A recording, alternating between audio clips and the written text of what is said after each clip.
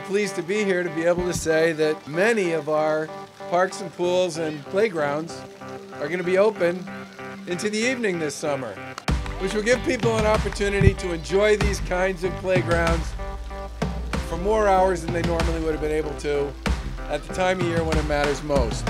Some of the things that we're going to be doing is expanding pool hours right here at Olson Pool and other similar pools. We're going to be expanding to new sites, family movie nights, so families can enjoy our properties longer.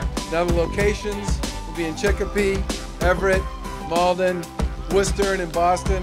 And in Boston in particular, Jamaica Plain, Hyde Park, Mattapan, Mission Hill, Roxbury, and South Boston. And that means more time to swim, play, socialize, and exercise in safe, fun locations. We can assure that the public's resources will be there to serve them and make their days a little longer and a little brighter.